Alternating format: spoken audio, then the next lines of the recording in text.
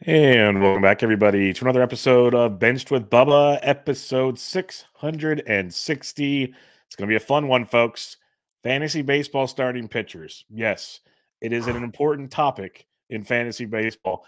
And who better to help talk about fantasy baseball starting pitchers? FSWA Writer of the Year, or at least, Articles of the Year. He does Podcast of the Year. Pretty soon, he's not going to have enough room for. Well, he's got to get a glare screen because those glass trophies are going to affect the lighting system in his office with so many of them. It's going to get wild. But before he just starts running here, because he's trying to show them off as we speak, you can find him on Twitter at PitcherList. Nick Pollack, how we doing, my friend? What is happening? Oh, Bubba, this is so good. I'm glad we're able to do this. I'm touched that you brought me on for the starting pitching one. I'll be honest with you. I do think one of these years you're going to bring me on for another one, thinking like it's going to be a joke. I'm going to blow your mind. It's going to blow your mind. I almost put together a hitting outline for you just for fun. I mean, I don't read the outlines anyway, so who cares? I know. That's true. That's true. You do not. You literally asked me before the show, did you send me an outline? I was like, yes, yesterday, Nick. How are we doing, my friend? Oh, we're doing great. We're doing great because we just get to hang out now. Yes. And have the medium of talking about starting pitchers, fine. But I just get to hang out with Bubba. This is wonderful. Yep. It's always great. Before we talk about, starting pitching this season and all the fun stuff that you have going on, plug away of what you have going on because you are busy. All the stuff. Oh gosh, what do I want to say? I mean, you should be rating and reviewing this this podcast. That's what you should be doing. If you are listening to this, and you're watching live on YouTube, which is awesome, by the way. You guys had like 80 plus people hanging out for the Tout Wars thing, which you guys did. It was amazing. The best decision you made was you didn't bring me on. Number one decision was that. But no, seriously, that was it was super awesome to see so many people there, and you guys should be watching this stuff live on YouTube. That's what Bubba does. So, great work. Well, I appreciate you, my friend. Don't forget, he's being humble. He has the new podcast, The Craft, with Eno Saris. So make sure you check that out. I believe it was episode 7 that just dropped because I was listening to it earlier today. Oh man, you did? Oh my god, that was fun. Yeah, I work out of my truck, so I listen to most shows within about no more than 48 hours of whoever's show comes out. So that he's got that going. He's doing his daily spring training roundups. Obviously, there's this thing called pitcherlist.com. They have a lot of cool stuff there. PLV, PL Pro. You can join there. All that kind of fun stuff. The player pages. If there's anything you want to take away from this, and I can't express this enough, all the stuff that I'm talking about can pretty much just be pulled from the player pages that I made for my own analysis. All this stuff is not accessible anywhere else. It's all StatCast data, but then organized in a way that you want it. And if you have questions about how to use it, it's intimidating. Just ask seriously, or read the article I wrote for the FTN draft guide that's free about how I use it. So truly, it's the thing that you should be using. Get yourself away from just quoting whips and ERAs and just overall strikeout rates and stuff. There's so much more information that can make you discern a player better. And we have it at Pitcher List for our player pages, so go check them out. Yep, we're going to talk about some of that because those player pages are amazing. I know people have talked about them, and I joke about it because, I joke I'm the caveman when it comes to stats, and I can understand most of them now, but it's just kind of it's who I am at this point. It's my shtick. But there's still a lot I don't understand, and you can use the player pages, and if the ones are there you can't understand, there's ones you can't understand, so it kind of molds together for you. It works. Well, you got the percentiles and league averages to help. Exactly. Also, everything has a tooltip. We define every single stat. So if you don't know what the heck this is, you can just look at the tooltip. Yep, just look at the tool, and not the one next to Nick on the screen, the one on the website. No, so go check out all those things. A couple comments from the chat, real quick. Marty saying this is amazing in an hour. I have picked 5 in an OC. I'm happy to have my pitching taken care of. So pressure's on. Nick Pollack. No. Wait until like the 5th round. No, I know. I think he's talking about his whole draft. He's got it taken care of now with you here. And then Jeff Johnson says the craft is great. So he's pretty pumped. Thanks so much for listening, Jeff. I mean, I just feel so touched that I get to do a podcast with you. It blows my mind every time.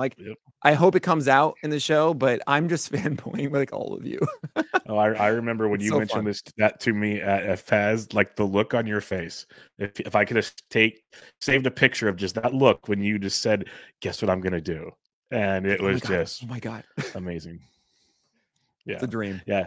Now, right before we'll get started, right after this comment, Ryan Bloomfield says, "Do I get to heckle Nick Pollack? Roles reversed." You do. Good luck, Ryan, because your heckling is going to be, I don't know. I feel like it's going to be subpar. Okay, you got to bring it.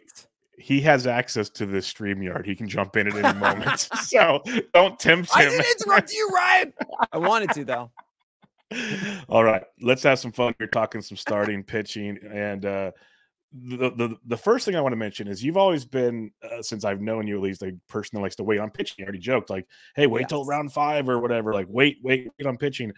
With 2024, with the landscape we're seeing, there's like, Strider. Then there's this really strong crop. Then there's a bunch of like kind of pockets or globs if you're sport or whatever. How do you attack the 2024 SP player pool? Yeah, it's the same old strategy. Actually, I would say it's emphasized more than ever this year. I feel like in the past, at least, we've seen, okay, there's like 6 guys that are, oh my gosh, amazing. Mm-hmm. You want to say things about Strider, go ahead. But, I mean, I think you'd agree with this, Bubba. The hitting class is really what matters more when you make these decisions. Yes. It's not about the starting pitchers. It's about, well, if I do go for a starter, am I going to be okay making up for that later with hitters? The first 4 rounds of hitters are just so much better than the others. And you look at hitters and pitchers and you say, okay, cool. Who are the ones that stick out more? It's hitters.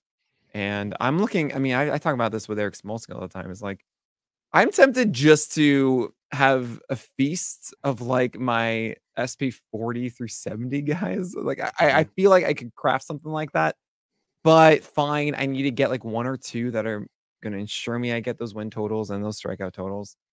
But yeah, I'm essentially saying 4th, 5th round, I'll go after it. 4th round, more on the later end. If that is, I'm, the 1 through 5 picks in your 12 teamers, means that the hitters that I feel like are a step above are not really there at the end of that, so that I can take that starter in the end of the 4th round and then maybe go for a hitter if I want in the 5th. Mm-hmm. But otherwise, it's generally the 5th round that I'm going to start looking at starting pitcher. We're very similar, very, very similar. Like especially in 12s. I've just loved that hitter. Like the start you can get if you can get four hitters, it's just like glorious. Divine. Because there's so many pitchers I like. I know we're not getting the quote unquote elite arms, but I think if you start pounding those next sections, like a 2 or 3 or whatever, there are some really undervalued ones. 100%. 100%. Yeah. So we're on the same page. So that kind of makes you feel good that I'm on the same page as a list. You're listening to the right people, clearly. As the list, we're on. I forgot to mention this is list on the screen next to me, not Nick they say like, "Hey, are you on the list?" And I say, "I am the list." There's Prince, there's Share, and there's List. So just remember these things. I fixed that. I really did fix that. Like I signed up. This is the reason they're saying this, by the way, guys, is because I was on the TGF, sorry, not TGF, the NFBC website. And I originally signed up as like a business account. So I just made my name pitcher, first name, and then last name List. That's amazing. And then I realized when I signed up for TGFBI that it had it as pitcher List. And I actually had to email them and say, can you please change my name to Nick Pollack? Thank you very much. But it didn't change for TGFBI. That's so awesome. It just shows up as List. And then Danielle Salinger is like, oh, Nick's a diva now, which I will sure embrace for that joke. But what's kind of funny to me is that the draft room didn't really internalize that I was a part of the draft. And I do it with Bloomfield here. I do. It's the same with Colette. It's with Ray Butler. It's with Mike Gianella, Ray Murphy. And Justin told me he randomized it this year, which is why there's like we have the League of Death. Yep. But they didn't realize it was me. So I got Cole Ragans at the end of the 5th round. And it was so beautiful. Thank you, List. Never would have happened any other way. Not a chance. No way. I had to throw that jab out there because that's just hilarious. Like, I wish you did. I wish you didn't change it personally. Like, I mean, you guys have it now forever if you really want it, right? See, I didn't know it was you until List took Ragans. Says Ryan Bloomfield. Amazing. Giveaway, dead giveaway. Round 5, it all came to fruition. Didn't need Sherlock Holmes for that one. Shazam. All right, let's talk about some pitchers now. We have a ton of awesome listener questions, so we'll get to all the ones that you guys have sent that at least we should get to all of them. I'll do my best to get to all of them before it's over. But I have a list of pitchers that I kind of went off of Nick's. Obviously, go to pitcherlist.com. He has his top 400 out there. It's really cool, though, because there's just a list of 400 at the end of the article or a list of XML. I only went through 100 because we don't need to go super deep here. Or there's articles doing like 20 at a time, so you can kind of get the whole shebang of it all. We learned our lesson. Yeah, Sarah, you understand where the name of the site comes from? It's yep. It's a picture list. This is literally what happened when I say Sarah's name. It thinks Siri exists. So that's amazing. You just got that. Yeah, that's amazing. Sarah Sanchez, Siri, they both know it all, so it's okay. All right, let's talk pitchers. Yes. Kevin Gausman. And a lot of these questions are going to kind of link into how you view spring training stuff, because there's information you have to weed through the information in spring training. So Gausman's got the shoulder issue, but he's already throwing, which is good. He's playing catch, I should say. He's throwing in that regard. What are you doing? And if you were to draft this weekend, how are you approaching Kevin Gausman right now? I am okay. If there's one thing I love about March drafts, it's seeing the red next to their name. Think about Zach Wheeler and Zach Gallen in 2022. They 100%. Both had this designation and just had amazing seasons after it. And the number one thing you want that designation to be is shoulder soreness. And I know you're thinking, what? Nick, shoulder injuries are the worst. Yeah. Shoulder capsule injuries are the worst. Shoulder soreness, that's literally just like, oh, I didn't ramp up fast enough. We see this all the time. This is not structural damage. This is not the actual thing we get terrified about. This is a guy that just needs to slow down a little bit and ramp up. So Gausman might miss like one start, maybe two, but then you get the ace that was a top 10 starter before this. Yep. And if he still has his designation, you might see him just fall all of a sudden to like the 6th round of your draft. Yep. Oh my gosh, that's amazing. So I'm super in on that. I think it's great news. Awesome. Yeah, no, I think I tweeted it out like the first week of spring when pitchers and catchers reported, and so had a sore shoulder, he's just fatigued. I'm like, yeah, they all are. They're all going to say this. Or somebody even tweeted it out on Tuesday or Wednesday this week and said, how many of these like hamstrings, shoulders, or just guys like, I'm fed up with spring training, I want to go play baseball. Like, I just don't want to be here right now. Yeah. Who knows? But I'm glad you're in on Kevin Gausman. Let's talk Yoshinobu Yamamoto. By the way, Miles Nelson taught me the best way to say the name because I'm a dumb. Yoshi, the sushi restaurant, Nobu. It's a perfect combination, and it's so easy once you try to not overthink. Nobu's a sushi restaurant. Yeah, it's world class, Nick. World class. Yeah, Pitcher List will probably be having their Christmas party there in a few years. I don't know. I'm not the okay. I don't really do fish at all. Really? So. Yeah, okay. I know this is a thing about me. It's okay. I didn't like sushi until I was like almost 28, 29. Well, sushi I can do okay with, but like just fish in Nobu general. Sounds wonderful. I'm glad that everyone else enjoys it. I've never been. And would love to go. Never been. Well, I'll talk to my people. Okay, you talk to your and people. They'll say no. To mine. Pretty much. That's for 40 years now. Mine have said no as well, so it's okay. But Yoshinobu Yamamoto. Great first start. Second start, a little suspect, but again, I'm not overly concerned here. In general, though, what's your outlook on Yamamoto? Because the first start pushed his ADP way up, so now you actually have to pay a premium for him if you like him. Well, that's interesting. I imagine the premium was kind of there before. I didn't know how much better than I do about like NFBC ADP, how much that's changed. I've actually came out and said my rankings are updating on Monday for the first time officially. I was thinking about doing them last week, maybe this week, and both times I'm thinking there's just too much that's kind of too unknown yet. It's too quick to make judgments. But I need to make something. I need to say, like, look, this is where we are, and that's going to be next week, and I'm pretty much going to do it each week after. And even since that February 1, I've already said multiple times that I am going to lower Yamamoto a little bit before even spring training. And really that just comes from how dominant is he actually, and the 150 inning cap that is not just made up, that is legitimate in many ways. And then I see these two starts. I finally am able to watch them. Terrible camera angle. I just want to mention, really, really bad. I cannot assess them in the same way. It's low. It's to the right. I don't really get a good feel for a lot of this stuff, but I do know his approach at the very least. And I can watch that White Sox start where, yes, he did get unfortunate. He did get some bad dunks and whatnot, but he also was not the command guy that we want him to be. Also, his four-seamer command, or really his approach from the first one and this one, pretty consistent, and I don't like it. It's not this big, overpowering, bullying four-seamer that we want it to be. It's a good one, but it's not unhittable. It's not this ridiculous four-seamer. I like Max Fried's four-seamer more because he spots it better. So I'm a little bit down on Yamamoto. I'm going to probably have him closer to like the 18-19 range, which has me out likely on Yamamoto. I'm going to be more in probably on Bobby Miller, believe it or not. Because I think the overall raw stuff of Bobby Miller is better and similar command. So I know that's going to make me completely miss out on Yamamoto this year. I also really do believe, I mean, we saw it last year with Senga, we see this constantly. There is some transition period with everybody. And I'm not saying that he's going to be bad after the transition period, but how much better is he going to be after it to make up for it, right?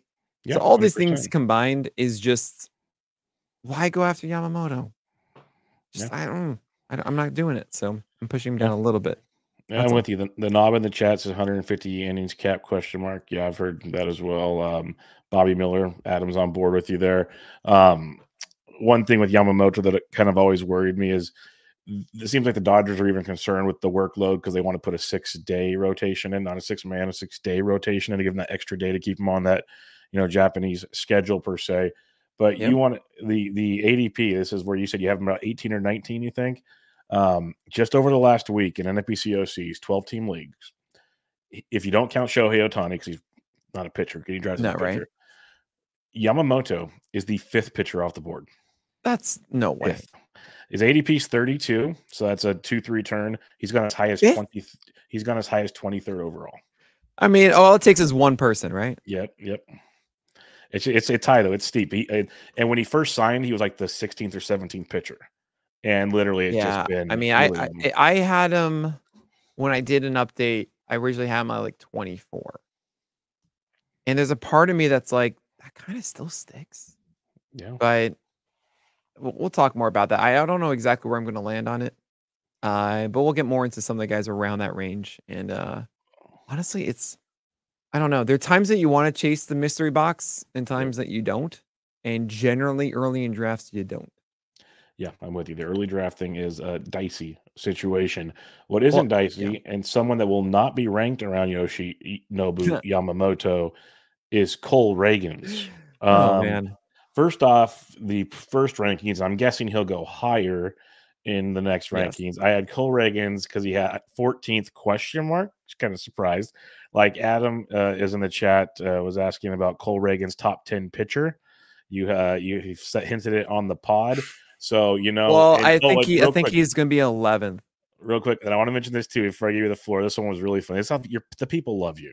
Like, let's put it that way. The knob says the one Statcast Stadium in Arizona today was supposed to be Cole Ragans, but it got rained out because Cole Ragans threw a underneath for a 3-inning simulation underneath, so we won't see him again for 5 days basically. With all that being said, what's your thoughts on Cole Ragans this year, Nick Pollack? Well, first of all, I'm so upset, and I will do everything I can to get some information to see how he's doing. But Cole Ragans is great. He's a unicorn, and I think there's something that gets lost a lot. I get sent things from various people I know of like, hey, this is something that like people are talking about you, which is a very weird thing to be in. And I kind of like tell people like, hey, don't do that.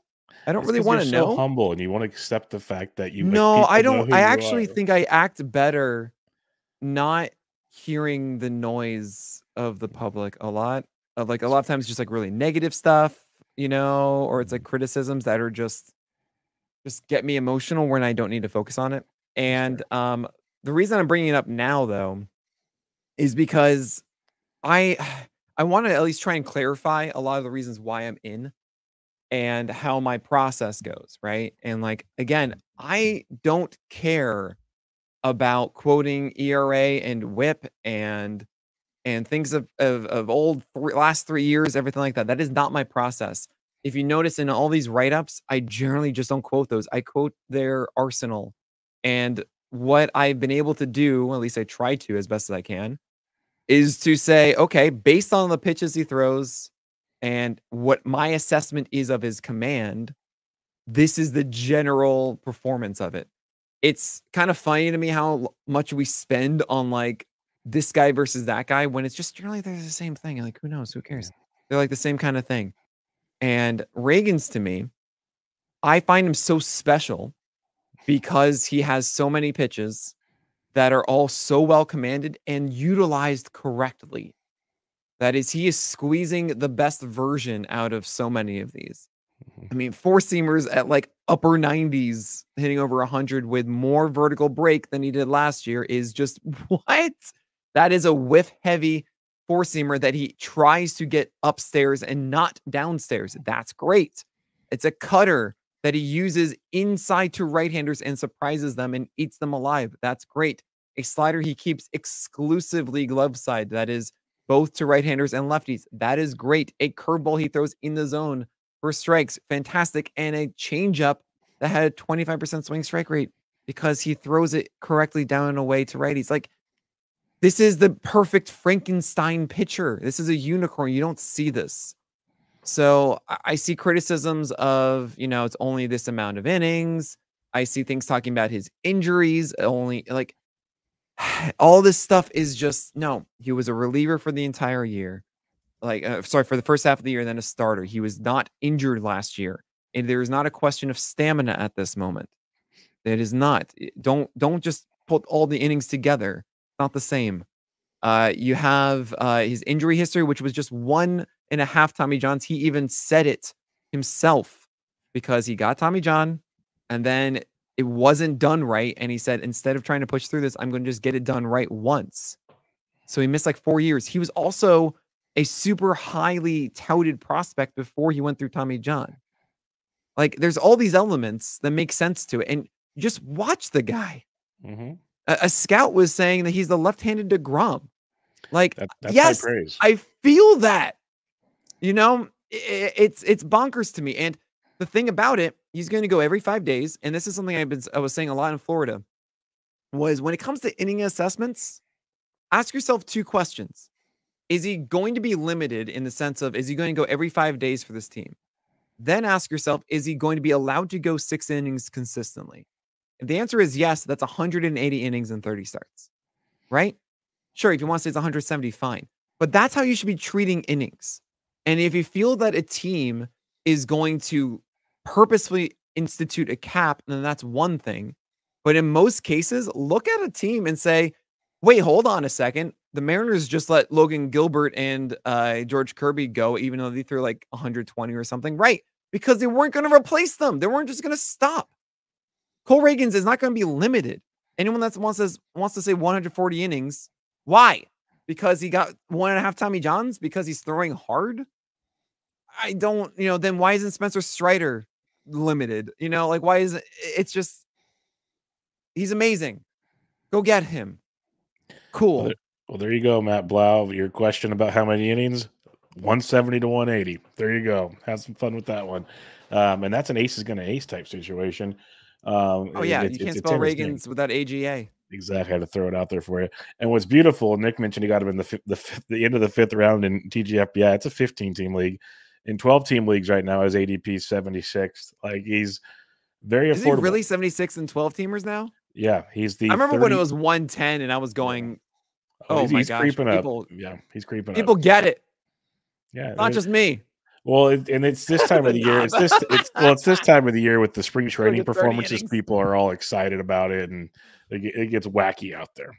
Yeah. All right. I get it. It's fun. That's not wacky though. He should be there. They should be. Well, let's talk about this. And tell it to Jason Collette, please. Oh my gosh, Jason, he took $21 Framber Valdez over $18 Ragans, and I'm never gonna let him. Forget it. That'll be fun. I'll remember that when I have Jason back on. That'll be good. Let's talk Tyler Glasnow. Yeah. We know the skill set of Tyler Glasnow, very, very good. But we also know is a history of, innings concerns at times.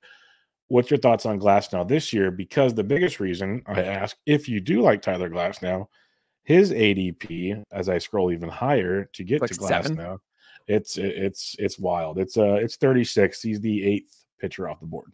Yeah. So what the heck? This is the thing I talk about is like the inconsistencies. I don't know. I mean, I get it. Glasnow's going to have higher win chance. That makes sense. There is a lot more concern with Glasnow's health than with Ragans's. I would absolutely put a wager that Ragans is going to get more wins than Tyler Glasnow this year. Like just based on the fact that he's expected to get more starts. Like I don't know. I think it's wild to me. I'm gonna have them like slightly close. Like Reagan's gonna be like 11, and then Glasnow's gonna be like 13th, 14th. I don't expect to have them. I think it's too binary for my tastes. I often say the thing that you should really, as much as possible, focus on when it comes to starting pitchers for your drafts. If there's just one thing that you have to think about when you draft, and let's ignore everything else. You want to draft command pitchers with good floors who also have SP 1 or 2 ceiling. And you want to, and you say that, you hear that, and you go, oh, duh. But then, like, George Kirby was the 25th pitcher off the board last year. Yeah. Right? And, like, that's the perfect example of it. So when I look at it this year, that's Bobby Miller to me. That's such a good floor with that ceiling. Ragans is that to me, right? And Tarik Skubal, honestly, I'm more convinced now. One of the biggest worries I had, and originally put him at 25th, because I just didn't know if the velocity would hold up. I didn't know if the fastball would be as good, all this kind of stuff. I watched him twice. He's sitting 97 now instead of 95 and 96. Like, okay, Tarik Skubal, you're dope. We get it. Like, he is a top 15 now. Right now, I believe he's in that realm. So, are you not worried about Skubal's innings? Why would I be worried about Skubal's innings? I'm just asking. I know you just gave the Cole Reagan speech. I'm assuming. You think that you think the Tigers are going to stop him throwing every 5 days?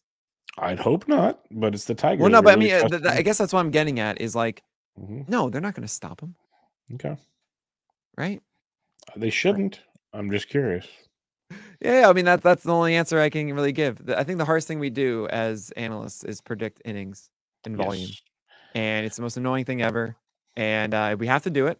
And at the end of the day, it's like, okay, is he going to go every 5 days? Do we think this team is going to limit them? No, they're not going to limit Skubal. Okay.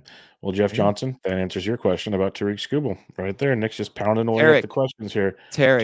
Tarik with a T. Tarik. Sorry, Tarik. Sorry, he expressed to us explicitly how he doesn't like that. So I'm really? As hard as I can. Apologize. I apologize. I will do my best. I'll do my best to not be Saris and pronounce names correctly as best I can. And that is a joke, folks. I'm not taking a dig at Saris. Hey, Christian Yelich is my favorite. Yes. Well, he said one on the craft with you, and you had to about the wiggle, but it was wiggle. Tyler Miggle. Yeah, I started laughing. The wiggle. I was like, it's like I started laughing. The wiggle. God bless you. We're gonna jump around here because Sarah Sanchez has a question, and I'm looking forward to this. Shota Umanaga struck out 5 and 2 1/3 innings and gave up 3 hits, including a home run. It was like all of our hopes and dreams and fears all in one. What do you see from Shota versus the Dodgers? I know you have Shota. You came into a podcast of mine recently, basically pounding the drum for Shota Umanaga. So the floor is yours.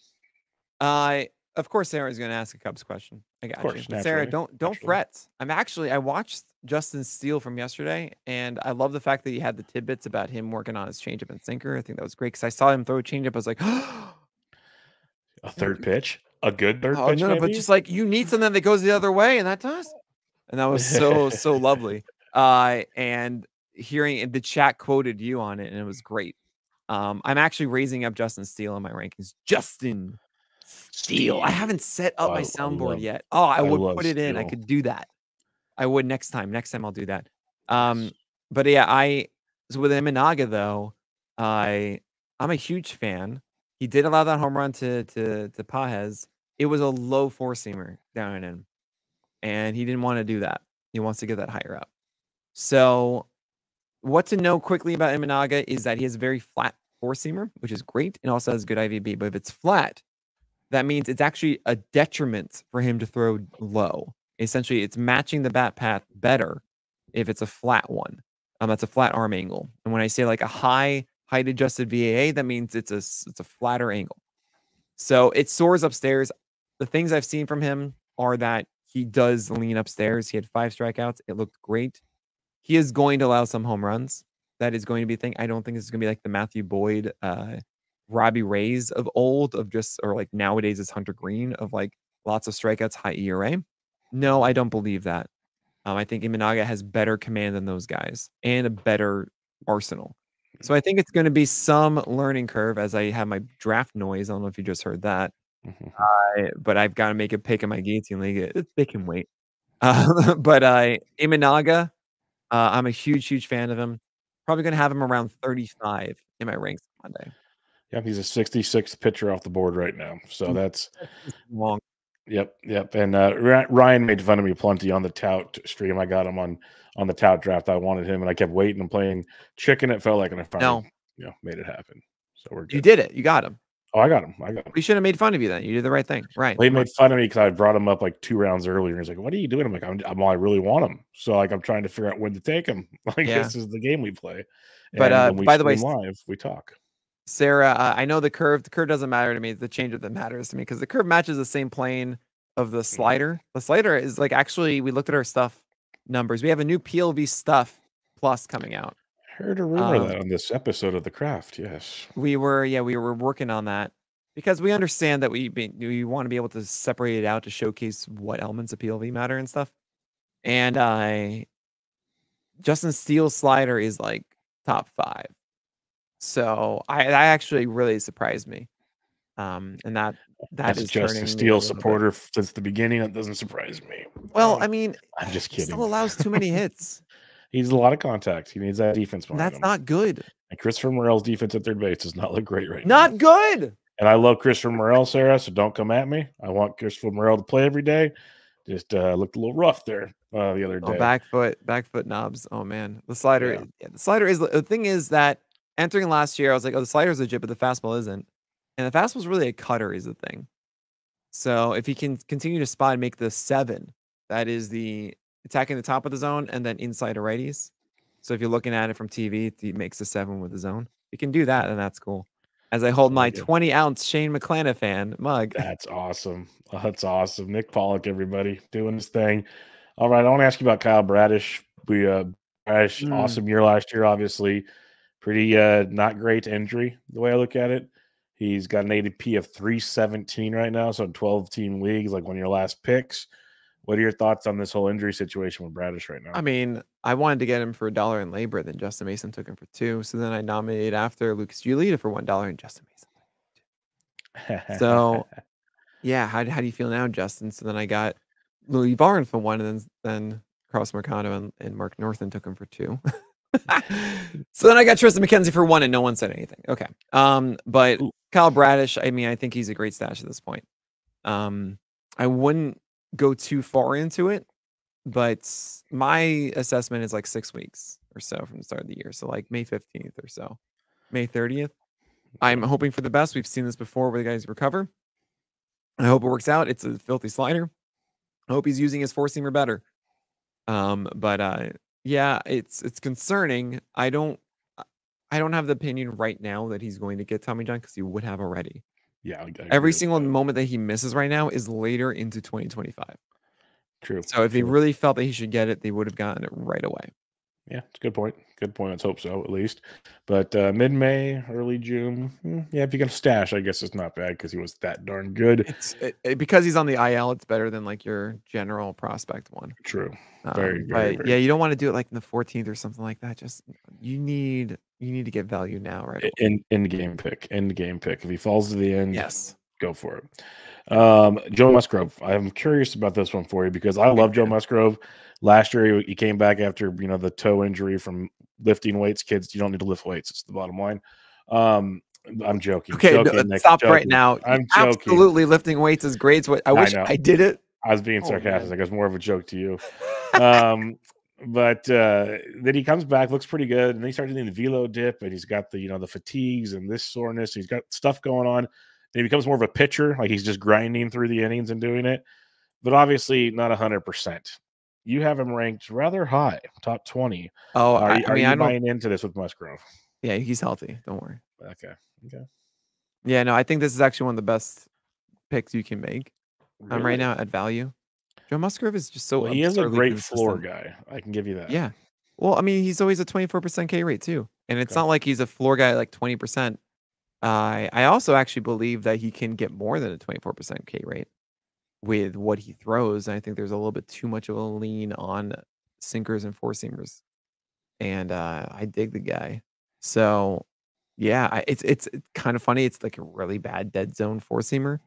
But as Zach Eflin has shown us, you can have one of those, and if you just save it for the right moment and keep it away from the middle of the plate, you can have success for it with it regardless. So, yeah, Musgrove I think is one of the more consistent arms out there, and the fact that he's going much later than like 20th or so, like I've been getting him in like 7th, 8th round now easily.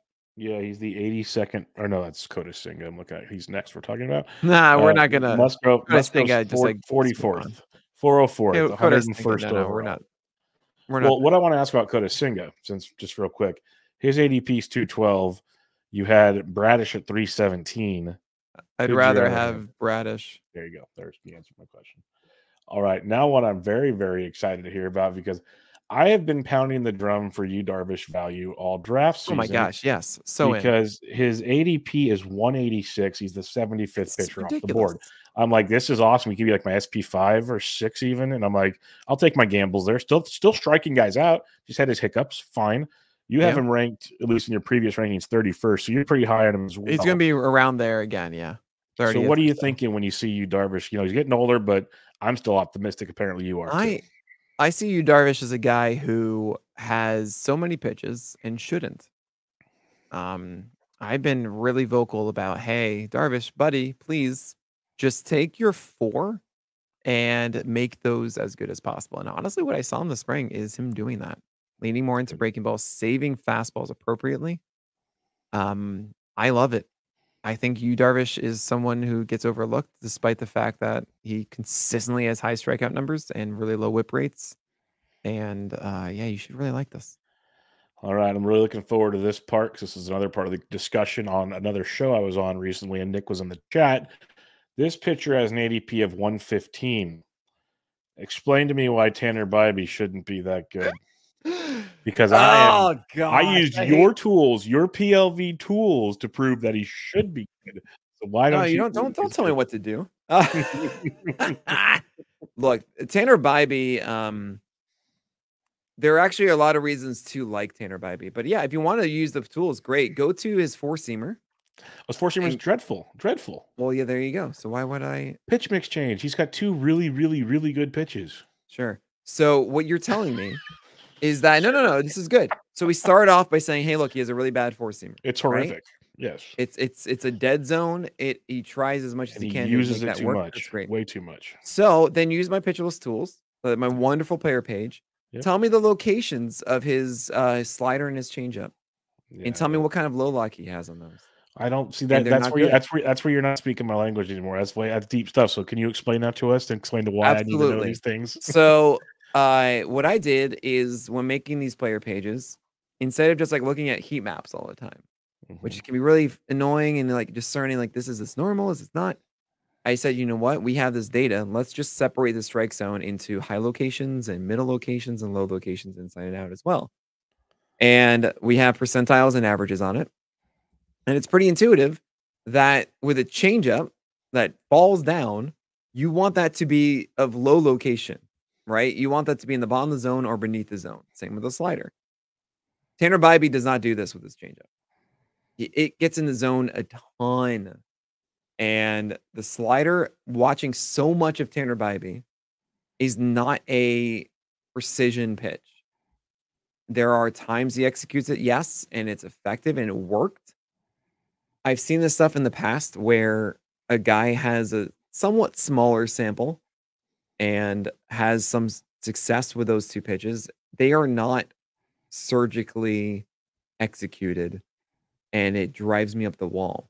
And when you don't have a fastball to lean on, that means you have to rely on these bad locations still being good enough in the locations again. And I don't believe that. Now, it's possible that Tanner Bybee improves those next year to stave off the expected regression. Okay. And I still think he's going to be good. Like, I have him in my top 40. Okay. You know, it's not like I'm like, hey, Tanner Bybee's horrific. I would rather have Yu Darvish. A lot of people disagree with me. Okay. So that wow. means I don't have Tanner Bybee anywhere. Okay, I still have Bybee ahead of Darvish. I like Darvish a lot, though. I'm fine with that.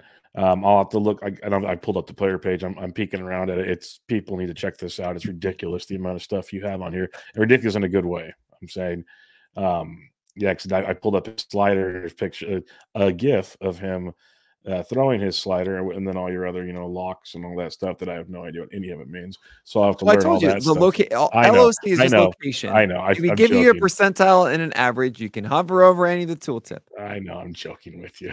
I'm just kidding. It's just the caveman in me here. Easy for you. It's pretty awesome. So go check it out, people. The knob mentions Gavin Williams. I'm not question mark. I'm not necessarily disagreeing. I've been really trying to figure out Gavin Williams because Gavin Williams is an extension boy. So he's really good at getting far out with his that's a surfer guy. Far out. Far out, dude. And maybe I should just call them that surfers. And because they get far out. That's actually update the glossary, guys. Yeah, let's go. Here we go. He's a surfer.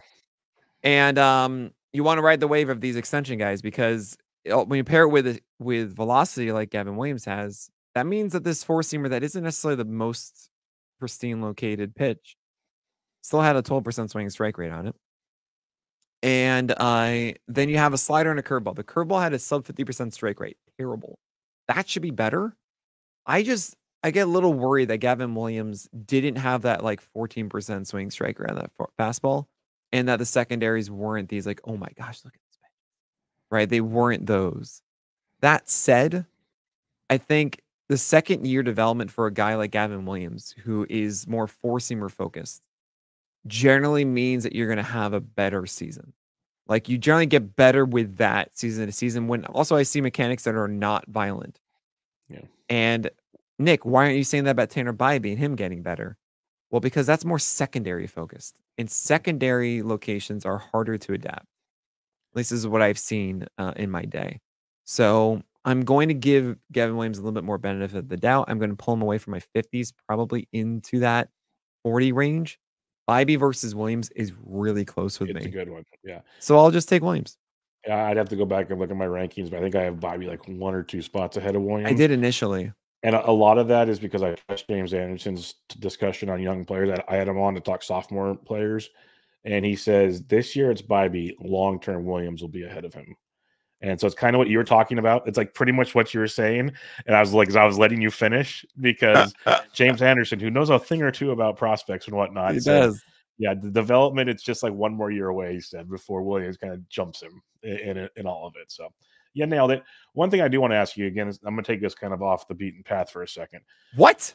You mentioned extension, surfers, hang 10, whatever you want to do.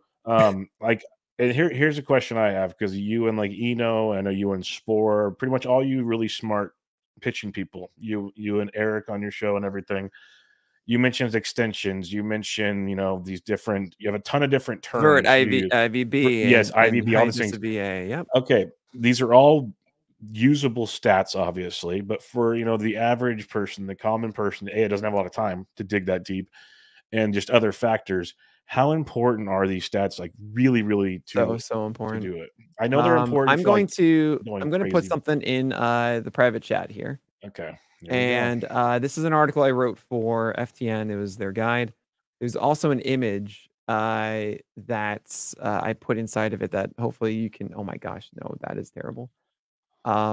Geez, there's a YouTube feed. Oh my gosh, what is this link? Why is this not a good link for me to? No. Okay, you can figure out how to load that. Okay. But there's an image I put, which is a cheat sheet for understanding these, what I call the Fantastic Four. You get it? It's 4 things in Fantastic Four. Well done. Okay. Extension is really easy to understand. Like the closer you get to the plate, the less time the batter has to react. You want extension. Okay. The closer you get, harder it is to hit it. Cool. Awesome. One of them is velocity. You throw it harder, less time to react. Really, really important. Generally, if you can just make it so that they have no time to react, you're going to be great. Who cares about all the other stuff? Okay. That's literally it. The most important thing is reaction time. So if you limit that more, that's good. Then you look at IVB, otherwise known as vert. That is vertical movement. Your IVB, that's induced vertical break. It's different than vertical break. That's on StatCast. So we have to say induced to make sure it's understood it's different. All that means is that the ball is always falling. How much does it fall? And does it fall less? That's good because that means it's rising. It looks like it's rising because it doesn't fall as much as the batter expects. So that's induced vertical break. The thresholds you should think of, if it's at 16 or higher, that's okay, cool. That's like fine. If it gets to like 17, then you're like, oh, ooh. And then like 18 is like, what? That's when you get bonkers, okay? Okay. And when you think about it, I'm going to get slightly more technical after I talk about height adjusted vertical approach angle. Vertical approach angle means as the ball comes into the plate, is it coming in like this, like straight line, or is it coming in from a high like skyscraper going down to the plate? Okay, like an ephes or something.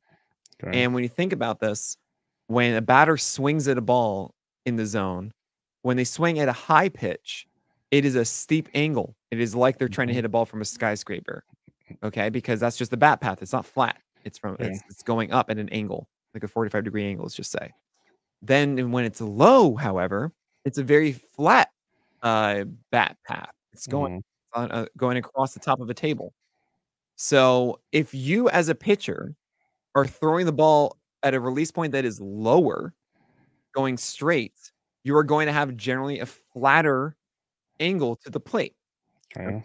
And that means that the ball that is low and it's flat is bad because you're matching that bat path, which means that the bat is in the same lane as the four-seamer for a longer amount of time. It's a Tanner Bivey's problem. Gotcha. Right. And now if it's upstairs and you are steep, you are going to match that bat path again, right? Yes. So what you want is to be flat and upstairs, because then it's going to be a steep bat path, but then a flat ball, which means there's only like a small amount of time that they both intersect. And then if it's low, you want to be steep, you go against the flat bat path. You with me? I'm with you. That's what the whole VAA thing is. Yes. Now, the problem, why we don't say just VAA is because that's the average of everything. And when you throw the ball upstairs versus down low, you are going to have a slightly different angle just because it's lower or higher, right? Makes sense. To make this angle, it's just where I release the ball and then where does it land ultimately. Okay. So if it's a lower or higher, you're going to change that angle slightly. Height adjusted actually really just means like the average of all of it. And so you put it in the middle and that's what it is. And the reason I use that one is because it gives me just a generalized idea of where this pitch would perform well. Okay. So when you see a 1 or above or a higher number, the higher number it gets, the flatter it gets. Okay. I know it's a little counterintuitive. And the lower number you get, so the closer to 0.0, the steeper it gets. Okay. Okay. We want flat. We want flat. So 1.0 or higher is okay. And when I say that like 1.2, when you see 1.2, you're like, yep, this is going to work upstairs. When you see a 1.4, 1.5, you're like, oh boy, if this guy isn't doing that, what is he doing? No, Yusei Kikuchi has that. Okay. And it drives me up the wall. Extension and height adjusted VAA are more important than induced vertical break. If you have both of those, it doesn't matter what it is because the angle is just too good that there's just a small portion of time that they can actually time it, okay? Zach Wheeler is a good example of this. He has low induced vertical break, which is like 14 and change or like 15, not that 16 and above. And yet it's one of the best four-seamers in the game because he locates his upstairs. He knows what he's doing. He throws at 96. Who cares? So we can even think about it this way. To get good vert, to get good induced vertical break, you have to get a lot of spin on the ball, right? That's what's going to create this vertical break a lot. Sometimes it's seam shifted wake. Kind of throw that away just a moment. Just intuitively, a good rule of this is that pitchers who throw over the top are going to have more induced vertical break. Why?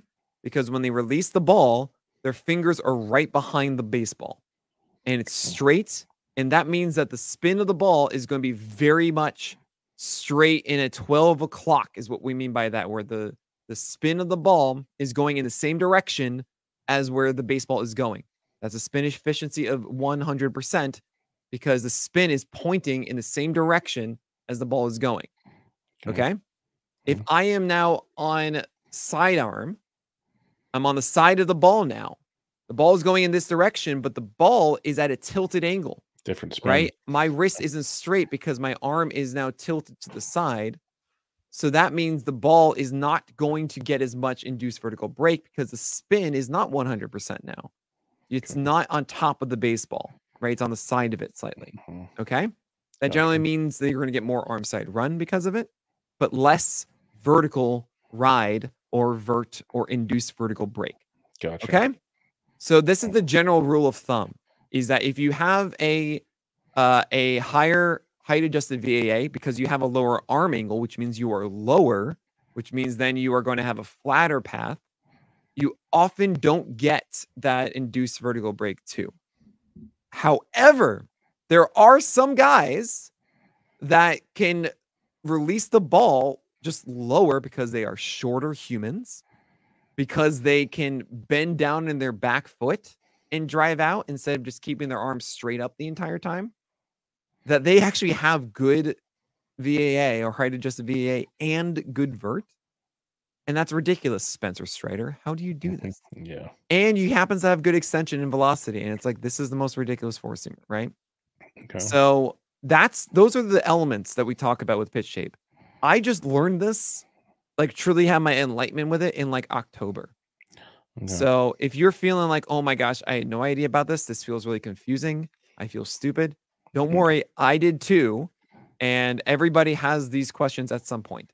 No, so that's if you have any more questions about it, just tweet at me. Tweet at Kyle Bland, Blandalytics. We will take our time to explain this to you as much as possible because it's so important. It has completely reshaped how I think about pitchers and fastballs. It's not about velocity. It's about pitch shape and velocity. And it's why like Wascarinoa throwing 96, 97 doesn't matter. It's why Hunter Green's 101 is not the same as Zach Wheeler's 96, right? Okay. It explains all of this. And so we're moving on from strictly velocity to more show, like I guess actual what the pitch is. I talked to a scout about it, and he said one of the it makes him think that one of the worst things that ever happened to scouts were velocity guns. Okay. And I thought that was such a fun, fascinating comment. Well, and that'll kind of segue, and thank you for answering that because I know like I'm not alone in that scenario, so I always like to be the person to be the guinea pig on the show. I was for anybody listening. Like, here you go, people. Here, and if you guys are just listening to the show, check out the YouTube. Like Nick was kind of doing things with his hands to kind of give you an idea of what's going on. I always got a baseball in it. Come on. Here's the old split that no one uses. Nick and his splitter. Had to get one of those in there. But let's transition that to this because I saw you tweet about it. I think it was you tweeted about it. Carlos Rodon had a rough start. Statistically, had a rough start the other day, but he was still sitting around 92, 93 with the fastball, which is kind of what we somewhat expect with him. No, maybe. No, it's not. I didn't. No, it's not, Bubba. Okay, thank you. Because I thought it was higher. I saw someone tweet out that 93, that's what we're used to with him. I'm like, that's not what you want to be used to. That's not what you want to be used to with him. No, we're used to 95.5. There you go. Okay, good. We're not used to 92, 93. But what I was going to say, that is like pre-shoulder injury. You know, like we gave up on Rodon, and then he showed up in 2021 with something ridiculous out of nowhere. Okay. Like, no, you were not supposed to do this. I actually almost put out a tweet that was, I started it saying, I'm going to regret this tweet. And I realized, why would I put out a tweet that starts with that? But it said, the Yankees wish they had signed Patrick Corbin when he went to the Nationals. They got their wish in Carlos Rodon. And it feels like that right now. That's a rich tweet right there. Yeah, I know. And I didn't do it. Okay. But it feels like that. And so you're telling me an ADP of 126 is not good for Carlos Rodon. So out. Give me Darvish. Are you kidding? Oh, yeah. I'm with you there. I'm 100% with you there. Last pitcher. Look, it could happen. It could all of a sudden be like, all right, I found it. It's back. We're great. I want to add there are two problems. It's that velocity is just not good, but we're not out of the woods of like him being healthy for the year. I'm 100% with you there. So we have two dings now. Stop this. Okay. Now, smart. if he throws well his next time out with better velocity, are you back intrigued? If he's sitting for 4 innings at 96, then I'm like, all right, great. Okay, cool. I don't expect that now. He would have yesterday if he could have. So okay. Last player I'm going to ask you about, and I'm going to cut it off there because we do have a lot of listener questions, and I don't want to keep you here all evening long. Well, I do, but you have other things you have to do, and so do I. Christopher Sanchez, ADP of 220. It's Ryan's right-hand man right now. He's a lefty. What are your thoughts? Okay, he's left-hand man right now. What's your thoughts on Christopher Sanchez at ADP 220? Huge fan. I have him inside my top 50. Yeah, I wrote down 46. You had him pretty high up here. There is one worry that I know that I'm overlooking right now, and I'm like, it's eating me alive a little bit, and the interior Knicks are just battling. So it's like Allen Houston and Latrell Sprewell, the internal Knicks. Anyway, that's a 1990s New York Knicks joke. I got you. Not everyone's got to. Essentially the problem here is that the sinker usage, or at least the locations of it, aren't ideal. He gets too far inside to right-handers on it, or like he doesn't get inside enough.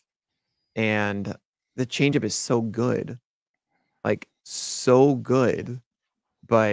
he mirrors the sinker with it well, but he needs something else. However, he is developing a cutter, and that's nice. I just want him then to take a sinker and not throw a glove side to lefties. Like, throw it inside to lefties, please. Why would you not do that? So there's still some tweaking to be done, but I'm a big fan. I think the changeup is one of the most underrated changeups in the game. So beautiful. All right, we'll do some listener questions here. A couple from the chat. First, Greg asks, Nick, best case scenario for Cody Bradford this year? That he leaves camp with the SP5 spot, and he looks around being like, really? Like, you're letting me do this? Kind of like how every parent feels when they leave the hospital with their kid. There you go. That's a great analogy.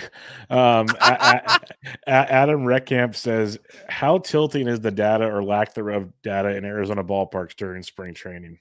Adam, I mean, it's good to see Adam, but it's the worst thing ever. I will complain Don't you know a guy about that could maybe push some buttons and hopefully get that fixed? Don't you know? Yeah, right. The funny thing is, I don't know if it was mentioned on an episode of a podcast or not, or it was behind the scenes or whatever. There's talk about like teams not sharing. That was 2 episodes ago on the craft. We mentioned it. Okay, I didn't know if we mentioned it on or not. Yes. I thought that was so fascinating. They're like very fascinating. Right? Yes. And this is why you guys got to listen to the craft. Like the stuff that, brings up at times. I'm just like, what? Because he even said, I think he even said at a point, like, I don't know if I should be sharing this, but let's talk about it. This is why I was hesitant to even say anything. It's like, was this behind or was it not? So fashion. But I mean, it's really interesting of like, they don't want to put him through AAA because they don't want to give exposure to that guy. And it's just, stop, help me. Can I? Yeah. Right. Then I made the joke, like, can I just pay for it then? Yeah, exactly. I want to know. Yeah, it would be nice. It would be very, very nice, of course. All right, we'll try to rapid fire these for you because we have quite a bit. Our buddy Michael Simeone, SP Streamer, says, "Oh man, what's up? How many times has Nick professed his love to Cole Ragans via DM?"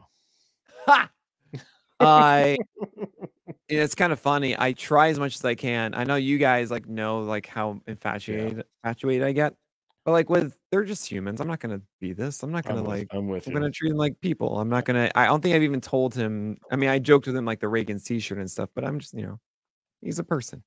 Yeah, I try to do that. Even you can walk around the city, and I've run into like a Starbucks, and a couple Giants have been in there before a game or something, hours before a game. Oh man, Saquon Barkley. Wrong. The good Giants on the other coast.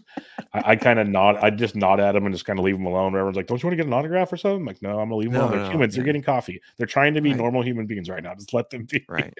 So I respect that.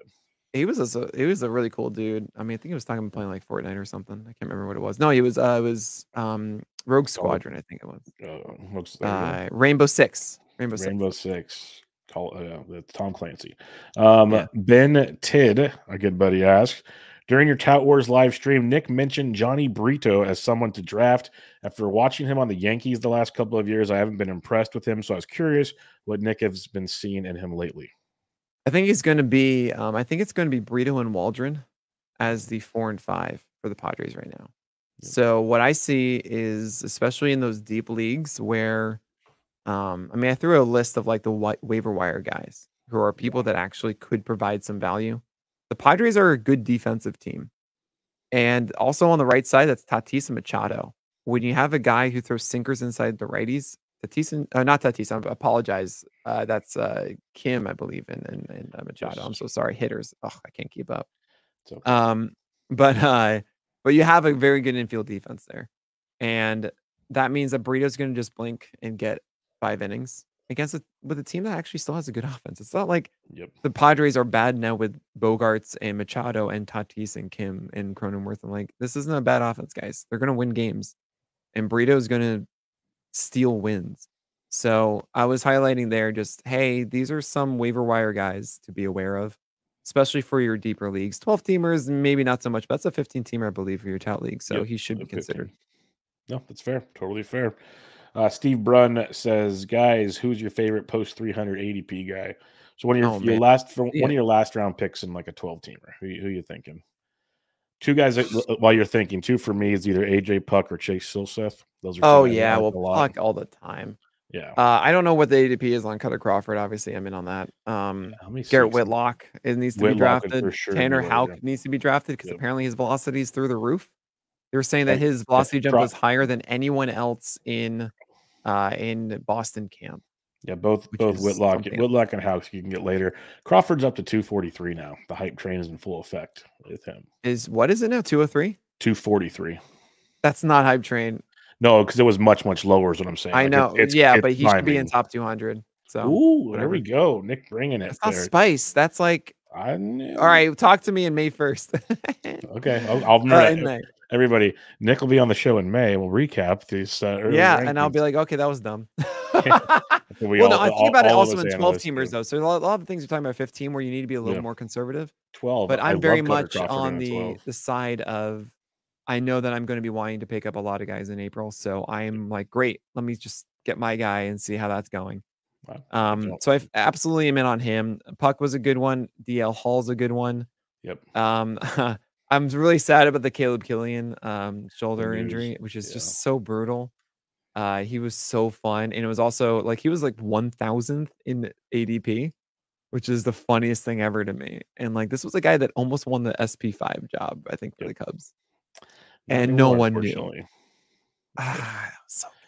That was a good one. I should have some better ones though for you. Okay. Let me see. Let me just pull the NFC ADP quickly. What's the other question? Next question. Calling my shot says, I'm going to go real deep into the SP pool here. Based on what we've seen in spring so far, which of these 4 starting pitchers are you most impressed by?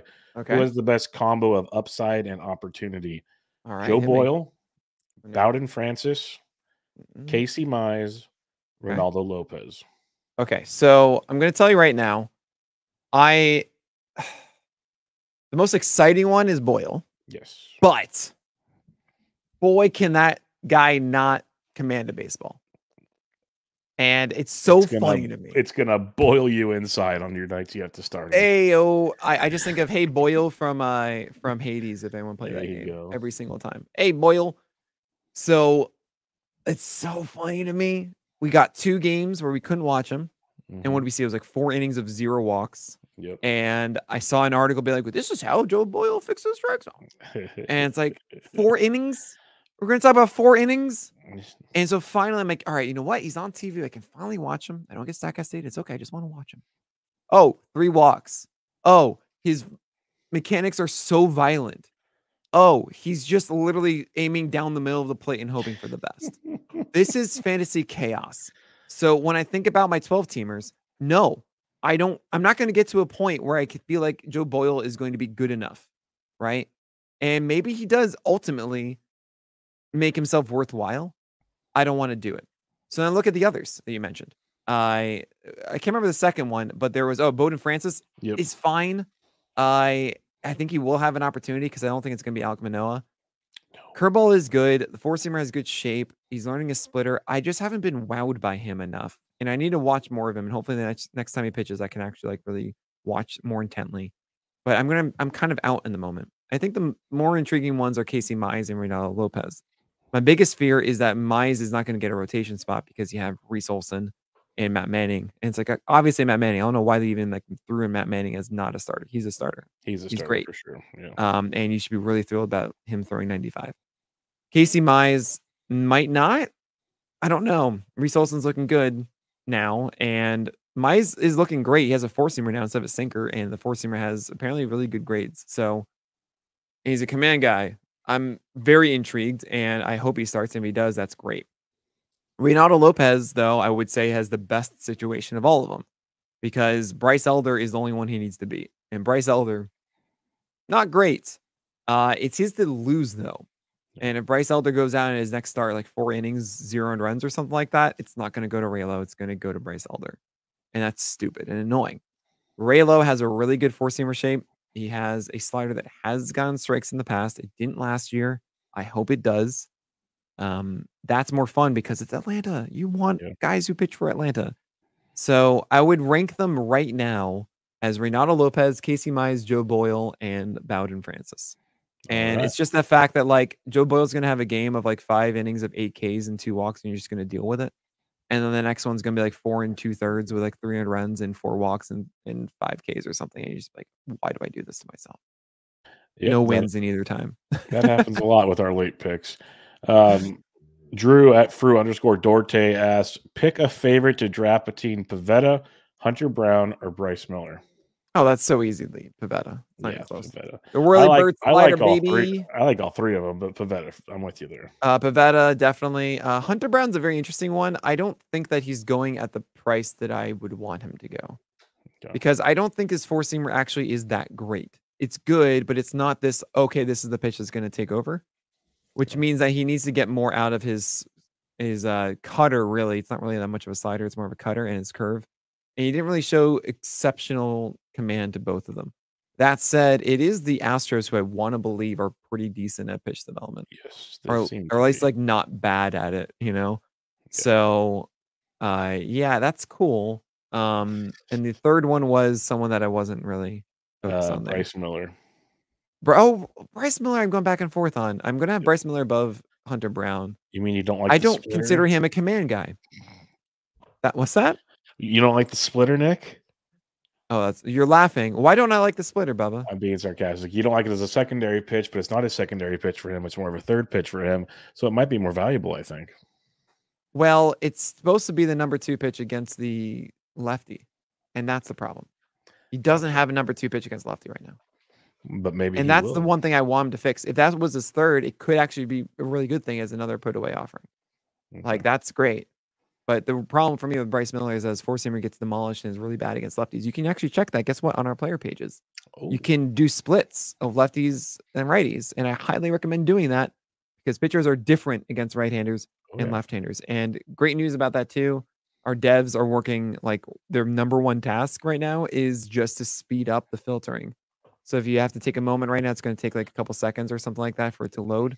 We're making it so that it actually won't happen that way. So you can do it really quickly. So we got you. Amazing. But yeah, seriously, see that Bryce Miller's 4-seamer against lefties is really bad and he needs something else. Gotcha. So maybe he does. Maybe he gets better. Didn't look better, yesterday? So I hope so. I think there's more upside though, because he does do really well against right-handers with that 4-seamer. So Bryce Miller over Hunter Brown, but definitely Nick Pivetta. Nick Pivetta for sure. Mark at Black Coffee 816 says, can you talk about Brandon Pfaadt? I am very optimistic on Brandon Pfaadt. I think all my listeners know this about Brandon Pfaadt. Tell me why. I just like seeing a young pitcher go back and forth and make developments and improve in the way he finished the season, the swinging strike. How did he improve? The K to walk. I see. This is where you go deeper. I look statistically. The K to walk's improved. The K to walk is my number 1 stat I look at when I look at pitchers. You got the stuff. It's there. Yeah. K to walk is always great. Trust me, I'm a big fan of K to walk. That's a K to walk. He went deeper into games. The K to walks were there. Okay. His walks went down, strikeouts went up. All the good things there. I'll make this easy. Okay. What makes up Ks? How does the pitcher get strikeouts? Whiffs potentially. Okay, so then you got to look at the pitches and say what pitches get swing strikes, right? Okay. How do you get few walks? You walk people by throwing balls. So if you don't walk, then if you throw the ball rate goes down. Great. Yeah. So what pitches have strike rates, right? High strike rate. Okay. This is easy. Like it's not. Oh, I know. I get it. I just don't dig into every pitcher like you do. That's why you are on my show right now, Nick. Okay. So then the other element is like, but he throws strikes and he allows hits. So then you can actually look at that. We have ICR rate. And ICR rate is something we're pushing a lot more these days because honestly, we just show that it's better. And ICR rate stands for ideal contact rate. So instead of looking at barrel percentage or hard hit percentage, or hard contact, it's just the collection of barrels in solid contact and flares and burners, aka the grouping of batted balls that are beneficial for a batter. Okay. So how many of these pitches that he throws are good for batters? And that's a really important thing to note because that's when you can say, oh, cool, this pitch gets pummeled or not. And if there's, please, PSA, everyone, just take a moment, just listen deeply, okay? You are a studious, you are smart because you're listening to this Bench with Bubba podcast, especially on the live stream. Oh, Bowden pitch today. Thank you so much, Daniel Silver. I'll watch it later. Just remember this: you, from this moment on, are going to stop grading pitches based on their xwOBA and their batting average allowed. Okay, you're smarter than that because you know that a changeup that isn't thrown in the zone is always going to have a low batting average or low wOBA because if they swing at it, they'll miss and they won't allow a hit on it. And guys don't throw those in 3-ball counts, which means they won't allow walks. Anytime they end plate appearances, it's always in the benefit of the pitcher. Okay, sure. It is a bad way to judge a pitch. So you're going to be smart, and you're not going to tell me that Tyler Glasnow's curveball is the best pitch in baseball because of its low xwOBA, because you're going to realize he has a low strike rate on it, just like Kodai Senga's forkball, and only throws it in non-3-ball counts and often in 2-strike counts and out of the zone. Thank you for listening to this PSA. Okay, so what should I know about Brandon Pfaadt? Oh, yeah. Brandon Pfaadt, he has a sweeper. So sweeper's his best pitch. He doesn't go inside to left. So like lefties are, opposite-handed batters destroy sweepers.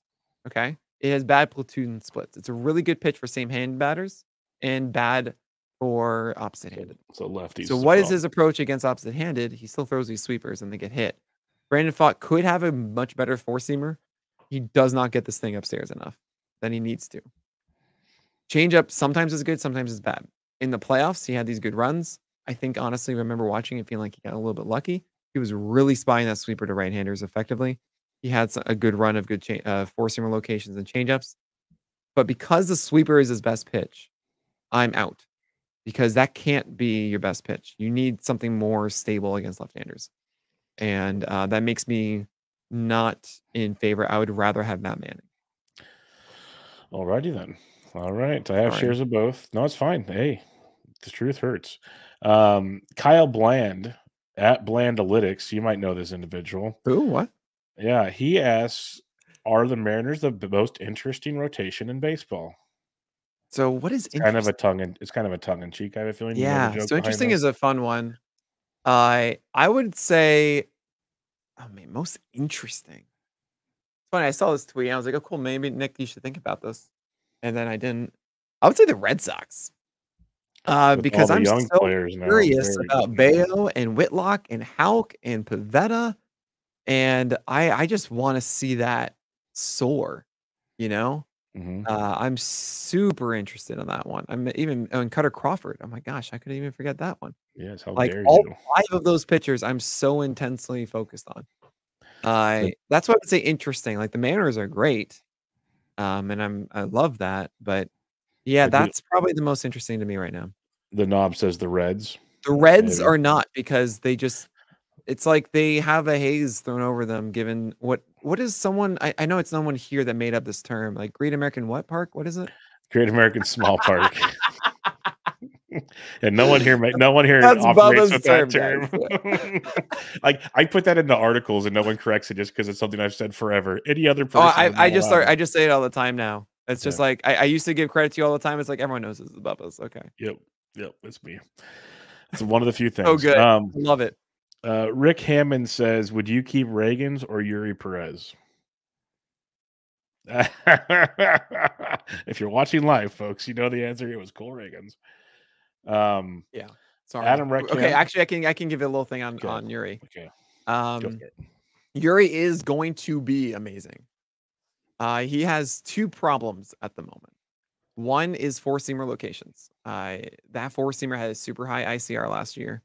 and that's ideal contact rate. Allowed a lot of bad contact, not in his favor, or good contact, not in his favor, whatever for the batter. And it's because he doesn't spot it well. He puts it middle away. There's something I absolutely detest. It's any sort of fastball middle away. Just don't do that. Please stop. It's not good. Even if it's like there's even this quadrant that you see a ton where it's like between middle and up away, not quite at the corner, but not quite middle. Guys live there and they just get destroyed all the time. And they say, no, he has decent whiff rates. Yeah. And then when they don't miss, they destroy it and it's not worth it. George Kirby, perfect example. Yeah. And Yuri needs to learn how to make this middle up more. And I don't feel like he's going to. Also, the slider had a really good swing strike rates last year. I think it's more so because the fastball was good and not because of the shape of it. It is not a vicious shaped slider. Curveball also has low strike rates. And that's it. That's all that Yuri Perez has right now. So I feel like he needs to develop something more and also fine-tune that four-seamer. All of that said, he is so tall and somehow still is like an amazing shape fastball. And I don't get it. And he's a unicorn this way. But yeah, he's ridiculous and amazing extension and great IVB and not terrible VAA, which is weird.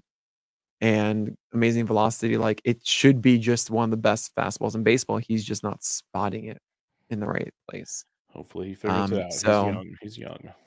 Yeah, there's gonna be time, and I'm actually really upset that Sandy Alcantara is hurt for that reason. Yeah, you could be working with him. That would be fun. Adam Reckamp says, is there something to be said of the dominance early in the spring of the lefties, Ragans, Skubal, and Sale, and how they are all using their changeup and sliders to get swings and misses along with their elevated velocity? Is this the ideal pitch mix? I mean, having a lot of velocity and a changeup and slider that miss bats are always good things. So, yeah, that's. I mean, I actually say I don't care as much for curveballs as I used to. I think they're more of just a strike pitch. I'd say that cutters need to be involved too. Four seamers as a predominant one, throw in a cutter, and then you have a slider and a changeup as your big put away pitches. That's my ideal mix. That works for me. A little movement on the fast stuff. That'd be good. The cutter. Yep. JKG, he DM'd me this, and I thought I'd bring this to the show because you would have a better answer than I. He says, he says, what? Because he says, may I ask, what do you use to see new pitches in the off season, i.e., like Hunter Green's new pitches or other people? Because like all I know is StatCast. I don't dig into these. I wait for you guys to come out with graphs and charts and fun stuff, and then I dig into that. So, what do you utilize to check out all these new pitches? So to check out, that is like to get updated that they have, or to actually maybe both. Them? Maybe both. All right, so I'll do both. So to figure out if they have them, I mean, Jeff Zimmerman's Mining the News is great. We also, inside of our Discord, it's a PL Plus only feature. So if you want to join it, it's gated and the greatest baseball community there is. I'm not even kidding. We banned 2 people in 7 years. Yeah, it's not bad. Because of that. And I absolutely I think it's truly the greatest part of Pitcher List is our Discord. And inside of that, Alex Tran put together a spreadsheet of tracking new pitches. So that's the way that you can stay on top of all that stuff. The way that I monitor it in spring training is twofold. Of course, as I mentioned, StatCast. As you mentioned, I should say, I shouldn't get credit for that. You mentioned that, but I also watch as many as I can. And what I do is, because this is the only thing I don't do hitters and I don't do relievers even. I'm able to do my SP roundup, but just of all the spring training games every morning. So I do that for the Plus Pitch podcast. I do an actual article now, which I never did before. I just realized I was making these notes anyway, so might as well just shove them onto the site so you can read them too. Oh, there you go. And I also do it and make those notes and record that podcast live on my stream, playback.tv/pitcherlist. So you can join me 10 a.m. to 12 p.m. Eastern time every weekday morning. And I will be live where you can track them with me. So, there you go. Good time. Good old eye test is a great way to see these things. So good. That's why I started the site in the first place. It was Pitcher Gifts, so you can actually visualize. There's a lot of great stories behind that too. Jeff Long just has a comment. Is Aaron Ashby's middle name George, so it's AGA? Well, not after today. I didn't see what happened, so good. I saw that tweet and I was like, how did he do? I was like, oh, he didn't do well. I hope it is. That would be dope. I love that a lot. Also, I didn't mention before that Shota is going to be great because his name is I'm an AGA. That is amazing. Like that Yeah. is how's that? How do you not have a T-shirt yet? I know. Don't worry. That's already okay. Gotcha. That's enough said. Justin Dowling says Joe Ryan, please. Okay. Yeah. Thoughts on Joe Ryan, please. I'll finish Oh, the okay, I sentence for see. him. Yeah. No, Joe Ryan, I'm undecided. So initially, actually, at the end of the year, I had him like at 21 or so because I just thought, yeah, his fastball was great and he had a bad second half, sure, but he had this injury and whatever. But I came to a realization that he just didn't really have enough to support his four seamer. It was a splitter that is in the zone, but that's not a good one. You don't really want a strike rate splitter. That means that it's in the zone a ton so that when batters are looking in the same place for the four seamer, it falls down, but they're able to make the adjustment because it's slower and they can hit it inside the zone. So not great. And then a slider that just never really did enough. I haven't really gotten word that there's too much change. There is a sinker apparently that he's added, which is good. That should help against four seamers upstairs. He's also a tick up on the four seamer so far, and that's nice. But I really need to see a good breaking ball from Joe Ryan. I haven't seen it yet. I like him. I think there's room for growth, and it could honestly just click one day that he has a better breaking ball and he's doing all the things to try and get it. So I'm kind of in. I have him like right around Darvish. And there are many drafts I think to myself, man, I should just get Joe Ryan. Like, what am I doing? But because I haven't seen that breaking ball work yet, I'm slightly out. I don't need any analysis, just an answer. Ober or Ryan? Ober. Okay. Ober's throwing 93, not 91. It's a beautiful slider cutter that he needed. And I call him Billy Oberizzi because you remember Jake Odorizzi? He used to paint the top of the zone with four seamers. Like it would be like a red brush. Mm-hmm. And that's what Ober does now. And it's such good extension. He's good. Get Beautiful. him. Thomas Travato got two more. Thomas Travato says, interested in what the high velocity pitchers like Hunter Green, Taj Bradley, Edward Cabrera need to develop that we should be looking for in spring training to help us decide if they can turn into the corner this year. Great They're all question. cherry bombs. Look at, oh man, he's losing my terms too. I love this. Mm-hmm. This is the best. Cherry bomb being super sweet or blow up in your face. Eric Cabrera's biggest weakness, and you'll see this on the site, is strike rate on four seamers. And so this is something I take from the scouting stuff that I do. I think when I see guys with, as cherry bombs, is generally a product of inconsistent command. They clearly have the stuff to do it, and it's why I think like stuff is just a threshold, not a number. Cool, you have enough stuff now, great, have good enough command. Otherwise, like you're gonna be a cherry bomb. Yeah. I watched Taj Bradley against the Yankees. Yeah, he's still bad mechanics of like too violent and not consistent. And I just don't think that he's going to be consistent enough to be not a cherry bomb. Hunter Green, I haven't been able to watch him yet. They just haven't given me anything. So I can't really tell you that's any different. I think he needs a strike pitch and not a splitter. He needs a cutter. And that will help a ton. And that's really the bigger difference, I think, for him. Because I don't think his command is as bad.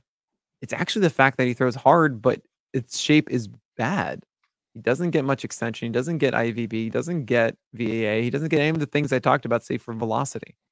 And there was actually a really, really amazing chart from 2022 of Hunter Green of showcasing where all of his hits were located.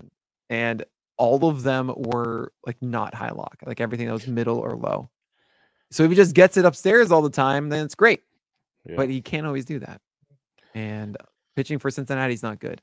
No. Now, Eric Cabrera, his thing, if you've seen the player pages, is the strike rate and the fastballs, right? And watching him, his mechanics are not as violent and inconsistent as others. I've always been kind of weirded out that Eric Cabrera just couldn't do this. It just didn't sit right with me. I was like, I'm watching this. I'm like, why is this? His ICRs are also really low. And that's good. That means like batters have such a tough time barreling him and making good contact on him. So as long as he's getting strikes with four seamers, all of a sudden his changeup's always really good. I mean, hopefully the curveball is consistent. Then he can actually just unlock it all. And the start that I saw, it was all four seamers middle up, exactly what he should be doing, not any of the four seamers up and arm side out of the zone. And that was the most encouraging I've seen, encouraging start for Eric Cabrera. That was the game he went 3 innings and 30 pitches. and then needed to complete more in the pen. So I'm kind of in on Edward Cabrera right now. Yeah, Cabrera is interesting. So you mentioned the good starts with him, and he's had just some absolute beauties that make you think, okay, it's there. It's there. Like, can we put it together more consistently? That'd be pretty awesome. Right. Where Hunter Green, it's just like, okay, when he's out of the ballpark, he's not bad. He can get away with a few things. In the ballpark, can't get away with a whole lot. So it definitely limits things. All right. Last question I have for you here, and I saved the kind of quote unquote fun one for last. Oh, all right, God. you got something? No, that was one question left. Oh, and I heard no, it was a different show. Never mind, so leave it for that. The Pharaoh wife, one Danielle Salinger, asks, yeah, top 5 places to eat in New York that are not Applebee's. And I know the joke behind this. You're allowed to elaborate if you'd like. Yeah. Yeah. So last year it was Tout Wars weekend. And I'm really excited because Tout Wars weekend is a week from today. Yep. And I'm going to see Danielle. I'm going to see Justin. It's going to be a fantastic time. What happened was the Friday night before Tout, there was an NFBC thing at Dave & Buster's. That's actually where Tout, the thing is going to be a Saturday night, I think. But it was at the Dave & Buster's, and everybody, like, we had like a group of like 8 or 10 of us. Mm-hmm. And so we're all going there, and people wanted to eat too. So it just happened to be like they wanted to stay here and wait for the other people at FBC. And we were just sitting down at Applebee's, just like wait, but then it turned into us eating dinner there. And Danielle was like, "Are you serious? I went out to get dinner and like you took me to Applebee's in Times Square." And trust me, I didn't like it either. Okay. Absolutely terrible. Like just really, really bad. I have some soft spot places. I don't know if everyone's going to agree with, but I love Hillstone. Aldi La in Park Slope. Oh, absolutely amazing Italian. I'm a huge Italian fan. Those are the 2 that really, really stick out, of course. Oh man, I have more, and I'm just kind of blanking at the moment. But don't worry, Danielle. We're gonna go to Aldi La. We're gonna have a great time, and you're gonna love it. Yeah, some good Italian food is always a great way to anybody's heart, I feel like. I know I'm speaking for everybody. Italian might not be for everybody, but I'm with you on that one. I think Danielle, she'll enjoy it. She'll probably have some nice, red wine to go with it and whatnot, and have an evening of it while Justin goes and, does whatever Justin does. So it'll be fun. It'll be like a normal Friday night, probably for the Salingers, where Justin podcasts in the backyard, and it'll be great. But you got to visit them. You got to stay with them, so you know better than I. Oh yeah, absolutely. I met their lovely children too, who are incredible. You got the whole and it was wonderful. Oh yeah. All right, Nick. I appreciate you. I've kept you long enough. I appreciate you. We'll have to do this again, obviously, sooner than later. But before hey, hold on. If you're listening, have you rated and reviewed this podcast? Oh, Jesus. I'm saying.